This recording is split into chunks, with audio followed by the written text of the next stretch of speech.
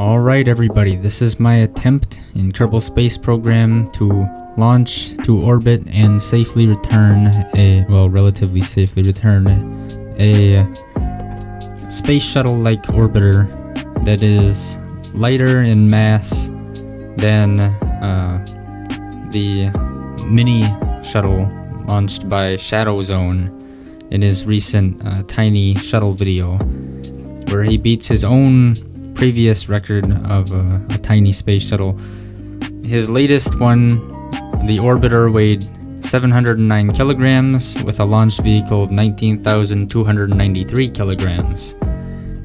My space shuttle, being launched now on screen, is 336 kilogram orbiter, or 218 kilogram without payload, with a 12,576 kilogram total mass for the launch vehicle with payload and everything.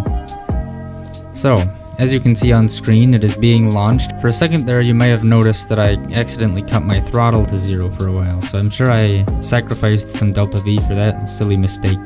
But either way, I still managed to pull this off somehow. This was not anything close to my first try.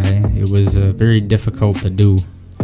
So, and not difficult in any weird way. It's difficult in the means that it's such a little thing, and I mainly had problems with the orbiter. I could get it to orbit just fine, or getting to orbit wasn't the problem. It was coming back, trying to aim to actually land at the Space Center, which I managed to do a couple of times, several times actually, but the original design, the orbiter, did not have enough lift whatsoever, so I doubled down on some of the basic wings, or whatever they're called, and now it has plenty of lift, a decent glide ratio, and a pretty low stall speed, which was very helpful considering the landing gear setup on this thing.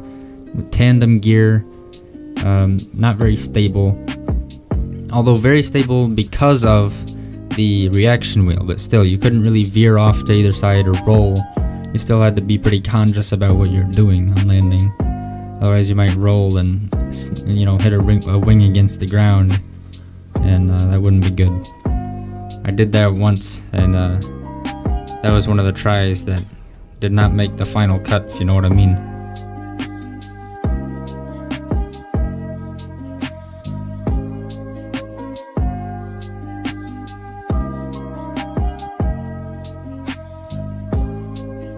Anyways, here we are getting out to the top of our orbit. We're gonna circularize here pretty soon.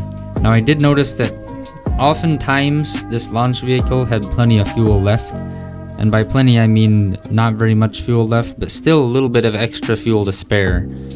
I believe in this try, this attempt, it did have a little bit of extra fuel, so that's always helpful to have extra margins and still be underneath the weight of the shuttle orbiter that I was trying to beat. Now, a little bit of a difference between this and the Shadow Zone spacecraft is that this uses the main booster almost the entire trip, and even in this cut it takes even more of the trip. I purposefully did not decouple the orbiter from the main booster until it was entering the atmosphere, and I did that just to ensure that I had the best accuracy possible so I could actually make it to the Space Center. I could have added a small engine, a little bit of fuel to the orbiter, but even the smallest fuel tank is too big. It would just look wonky being on the orbiter. I mean, you just see this huge fuel tank, even though the tiny Oscar B fuel tank, the little silver one, is still small, but it's still big compared to the orbiter. Anyways, here we are deploying the payload, because you don't just launch shit into space for no reason. There's got an orbiter with a little bit of payload capacity, so there went that little microsat. Coming around here for the deorbit burn, which should be coming pretty soon here. I like to burn around that little peninsula, the brown sort of sand peninsula over there. I find that's a pretty good spot.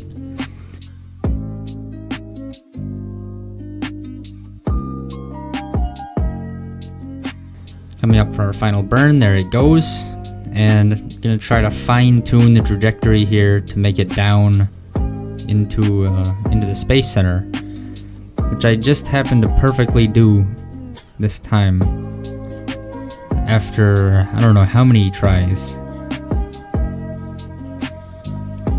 Just see the satisfying re-entry here. You'll see in a minute.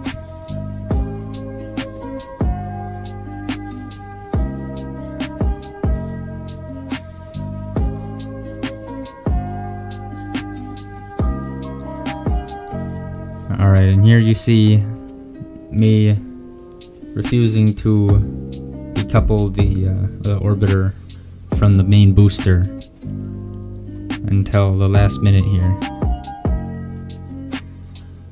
Had to make sure my trajectory was on point. Then I released that. Now the original orbiter had more weight and less lift. It had pretty much not half, almost half of the wingspan, or wing area, that's the right term, wing area, as this one did. Half the wing area of this, and I believe a lot more than double the weight, because I had xenon gas and I had a small ion engine, which, although little and lightweight, this whole thing is lightweight, so just that pretty much doubled the mass, if not more. I mean, there's a lot of mass that I shed from this. So then the original launch vehicle had to had 2 more boosters, 2 more SRBs than this one did, and it just looked kind of stupid. So this one I liked a lot better. More wing area and less weight, better glide ratio, and this, you can actually land this. The other thing, you could not glide. You would just bleed off all your speed, and it just fell like a rock. Now this one comparatively is a championship glider compared to the other one, but even this doesn't have a great glide ratio. And because it's so small, there's no room for control surfaces, so I just used the reaction wheel instead. And although it adds weight, probably more than control surfaces would, it is very much worth it, because you just get that insane controllability without any of the complexity of having a large control surface on a tiny little orbiter. Anyways, here we are on final, about 80 degrees of descent. Pretty typical, if you ask me. This is what I do in my Cessna, so that, you know, basically the same shit. Alright, coming in, runway 9 here.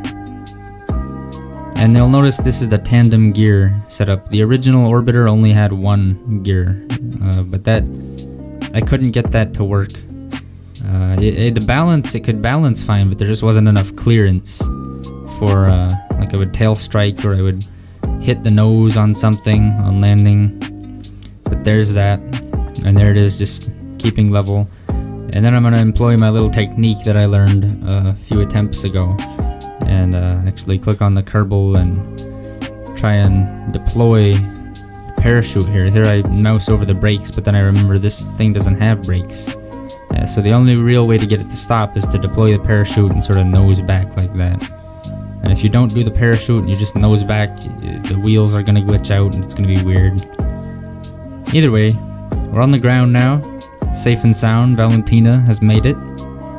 And that is the extremely lightweight Micro Shuttle that is lighter than Shadow Zones. He was the inspiration behind this video, so if for some reason you haven't seen his channel, it'll be linked in the description. A great channel, and that's all for today. See you guys next time.